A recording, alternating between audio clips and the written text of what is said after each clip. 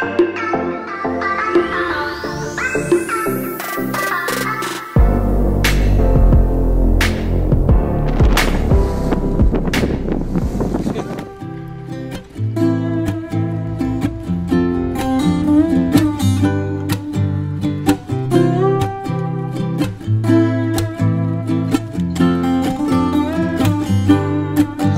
we're in beautiful, and I mean beautiful, Avalon Bay in Santa Catalina.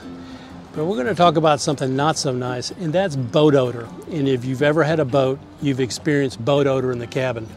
I want to share with you 5 steps that I took to eliminate boat odor in our boat. And let me give you a little history on our boat.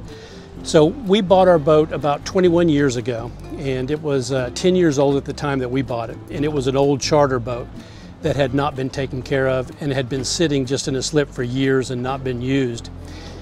The bilge was full of who knows what, oil, water. There was mold and mildew throughout the boat. The cushions stunk to high heaven. So just generally the boat was in horrible shape. So the 5 steps that I took, and I'm going to go into detail on all these steps later, but the first one is to eliminate the moisture in the boat. So obviously you want to try to get the bilge as dry as possible. And we have a dripless propeller shaft system, so we don't have water inside the boat. But also there's different ways that you can try to collect the water that's in the boat, not just from the bilge, but from moisture that naturally gets in the boat. The other thing that's important, the second thing, is ventilation. And we use solar vents that operate 24 hours a day. They operate on the sun, and then when there's no sun, they operate on batteries. One's an intake and one's an exhaust. And ventilation's important to avoid mold and mildew, and I'll go into more detail on that. The third thing that has its own category is the head. And if you've had a boat and you've flushed a head, you know how bad that can smell. That incredible sulfur smell. And that's coming from the seawater that most heads use to flush the head. We work through that, and I'll share that with you. Cleaning every surface in the boat is incredibly important too, because if the boat has smelled bad, everything in the boat is going to absorb that smell, and you need to wipe down and clean every surface. And for us, we tried to clean the cushions. I took those and had those steam cleaned because they smelled so bad. And when I went and picked them up in the van and brought them home, I knew that that was a failure because it stunk to high heaven. So we replaced the foam and the fabric of all the cushions inside the boat, and that made a big difference. And the last thing is just adding some kind of scent, which is easy and not something that's overwhelming. But it really worked for us, and I want to share our experience with you, and hopefully that will help you eliminate bad boat odor in your boat. So let's get into the details. All right, number 1, eliminate as much moisture in the boat as you can. As I mentioned, when we first got the boat, the bilge was full of black water, and we had a stuffing box. And with a stuffing box, you're always going to have some water coming in because it can't be too tight to prevent the propeller shaft from turning, but you don't want too much water coming in either. So eventually, the stuffing box just had to go. So I got a PYI PSS dripless water shaft seal, and that eliminates any water coming in with the turning of the propeller shaft, and that way I have a completely dry bilge all the time. If you can't put one of those in, or don't want to put one of those PYI shafts, or there's other manufacturers as well, then you need to make sure that you, after you operate the boat, that you keep that bilge dry, because if you don't, you're really not going to be able to get rid of the mold and mildew and all the smells associated with that, because you basically got a stagnant river at the bottom of the inside of your boat. Additionally, there's going to be water just naturally in the air that's going to be inside your boat. So we use a couple of different things. One is a damp rid bucket, and you just put the crystals in the bucket and it collects water. The other thing is a hanging damp rid, and it has the crystals in the top half of it. It collects the water, and the water collects down in the bottom of it. Both of those things are really effective, and you'd be surprised how much water it ends up collecting inside your boat. This is the bucket with the crystals that collects the water. This brand is Starbright No Damp, but I've used different brands. And then I get refills for the crystals. The ones I have in there right now are Damp Rid. And I get these at a hardware store. They sell it at Lowe's, Home Depot. You can get it at West Marine and pay a lot more money for it. But it collects a surprising amount of water. And you just take this top off and you can see the water down in there that it's collected. And you just have to empty that every month or so. The other one that I use to collect moisture using the crystals is this Damp Rid, and I hang it above the head and it collects a surprising amount of water. I've got one right here that was up for a month, and you can see how much water is in there. The crystals that are in the upper part of it are all gone now, and then once that happens, the crystals are gone, then you need to replace it. I'll cut this open and measure it and tell you how much water it collected in a month. You can see the little small crystals up on the top, and then it collects the water in the bottom. There's already a little bit of water in this one. This is a lot of water to collect inside the boat in a month. And if you didn't collect this, it would be absorbed into the wood, into your cushions, somewhere in the boat. So we're just trying to collect as much water as we can to eliminate as much moisture as we can, so we get the humidity down and we decrease mold and mildew and the smells associated with that. And one thing you can do is get a hygrometer to measure the amount of humidity in the air. And I have one here by AccuRite. I paid, I think, around $11 at Lowe's for it. You can get there's a lot of different manufacturers and they're relatively inexpensive. From all the information I've seen, they say under 50% relative humidity is what you should be looking for inside to have a good environment that does not promote mold and mildew. Number two, another critical step is circulation. So you want to create as good an airflow inside your boat as you can. We don't have any cowls on our boat, so we install 2 solar fans that run 24/7. They run off the sun during the day, and then at night they run off a battery that's recharged during the day. So we put one right here on this hatch. This is a 4-inch fan, and we put a 3-inch fan in the head. These were sold by Nicro Marine Co. And I don't think they make these exact same ones anymore. They have a variation of this, and there's other manufacturers out there that make 24-hour fans as well. I put these in when I first got the boat, and they lasted about 15 years.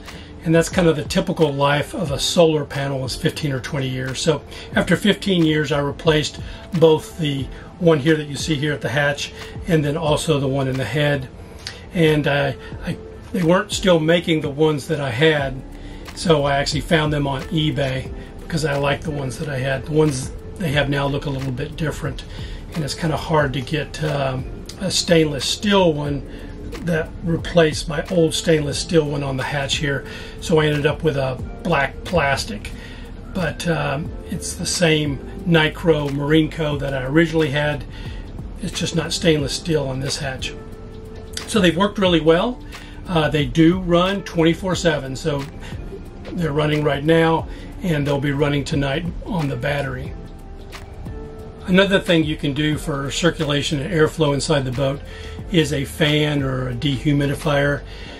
I have operated a fan in the boat before, one of these low voltage fans. They sell them at West Marine. There are different manufacturers that sell them. But fire experts will say that the most catastrophic thing that happens to boats is fire.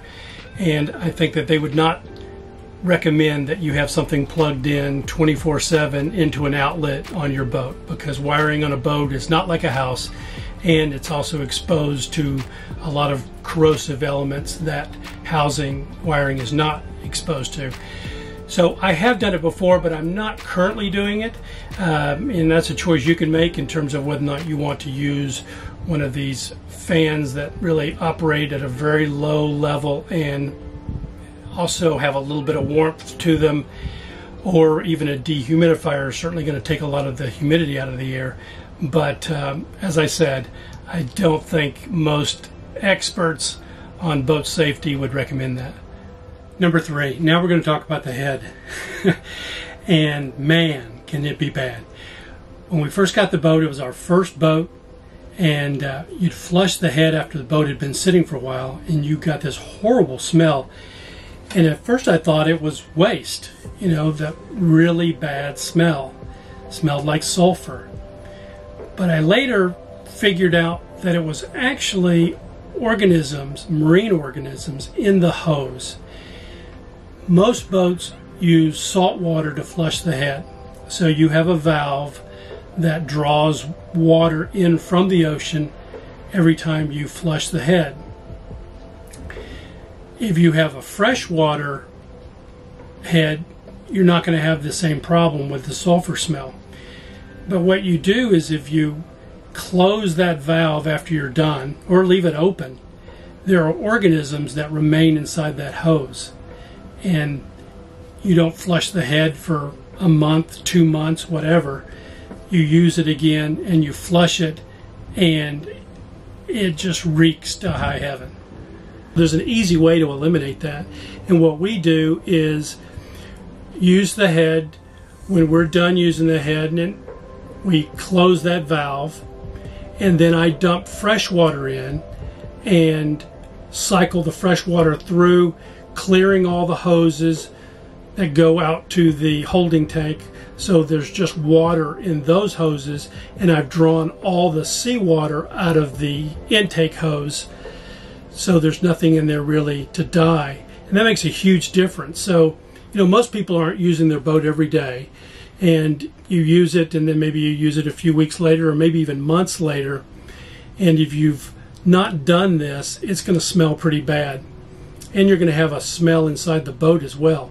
So by drawing all that water, all that seawater out of the hose, and running enough fresh water in that any waste that's in the hose between the head and the holding tank is all flushed through with fresh water, it'll make a huge difference in the way the boat smells. Now, I also use and have used various things as an additive to the head for the holding tank.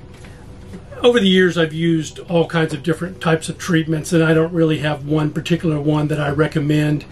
They claim to eat up odor, and I just don't use anything that has formaldehyde in it. And the stuff that I'm currently using is Thetford Bio RV holding tank treatment. But I mean, there's a ton of brands out there, and I haven't really noticed a big difference with any of them, frankly. But doing what I'm suggesting, at least for us, you can come in this boat, you can stand over this head right now and you can't smell it, and that was not the case before. The through hole for the seawater intake for the head is back here in the aft compartment under these cushions, and I have it closed right now. I keep my through holes closed when I'm not operating the boat, and I've already run all the seawater out of the hose by flushing it with fresh water. But I'll go ahead and show you where the valve is. You can really access it from either one of these compartments. The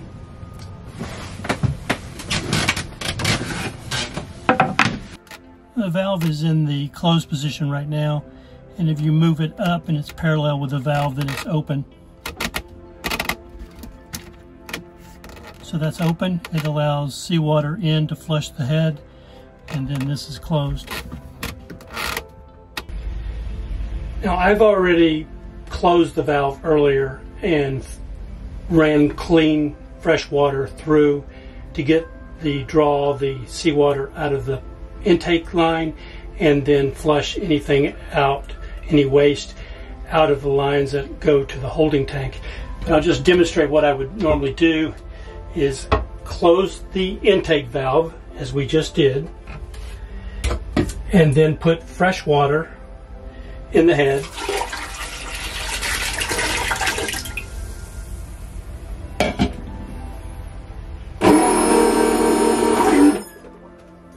And I would run a few of these through because you want to make sure that you've drawn all the seawater out of the intake hose, and you want to make sure that you've pushed all the waste out of the line, the hose that goes from the head to the holding tank. You don't want any waste left in those hoses. So run some fresh water through, and I think you'll see a huge difference. You won't get that sulfur smell the next time that you use the head, and your boat will smell so much better. I'm standing here right over the head right now, and I can't smell it. So in combination of the other things I discussed, I think that'll make hopefully that'll make a big difference, because the head can be a major source of bad smell for your boat. I don't worry about getting all the seawater out of the intake hose every time, every day, or every time that you use the head. But after we've made a trip, then I make sure that I get all that seawater out of the intake hose. And it's always good after every time you use the head to flush enough water through that you get the waste from the head through the hoses to the holding tank, and you don't have a bunch of waste sitting in those hoses, because that's going to cause some smells as well. So let's move on to the next step. You've done everything you can to decrease the moisture in the boat. You've done everything you can to increase the airflow inside the boat and decrease humidity. You've got the head cleaned up, eliminated that smell. So the next thing really is to clean the boat really good. If the boat has smelled bad for any period of time, then everything in the boat has absorbed that smell. All the cushions, all the woodwork, plastic, fiberglass. You need to wipe down and clean everything. And I did that with all my woodwork, and I did that with the whole interior of the boat, particularly in the head. When I cleaned everything in the head, you could just smell on the towel that you were using all the odor that you were collecting. So clean everything. And as I mentioned before, the cushions that were in the boat were the original cushions, and they stunk so bad. I took them to have them steam cleaned, and then when I picked them up, I was driving back in the van, and I'm like, okay, that didn't work. I could still smell these cushions. They smell horrible. So I did have new cushions made and new fabric on everything in the boat, and that's made a huge difference. But you definitely have to do a thorough cleaning and try to do something about the cushions. Either be more successful in cleaning them than I was, or replace them, because if they smell bad, your boat is going to continue to smell bad. Number 5, and the easiest step, is just adding some sort of scent to the boat. I use these Glade Solid Hawaiian scent. I have one in the head and one here in the salon, and you can do a plug-in if you have shore power and you're inclined to do that, or whatever you want to add that gives a little bit of a scent to the boat. And that's it. I mean, I hope this helps you. I'm obviously not an expert on boat smells, but when we first got this boat, it really stunk, and my wife was not keen on it at all. So I set out to do everything I could to improve the smell of the boat. I followed these 5 steps, and it really worked for us. And you know, it's nice when you come to the boat, maybe you bring friends down, you haven't been on the boat for a while, and you come into the cabin and it smells nice, versus smelling like something that you feel a little embarrassed about. So I'm down on the boat a lot, and it's nice having a nice fresh smelling boat without mold and mildew. Now, you may live in some place that is much more humid than we are here in California, so you might have to take these measures a little more to the extreme than I did, but I think they will help you. So and I certainly hope they do. So thank you for watching, and we'll see you next time. Bye-bye.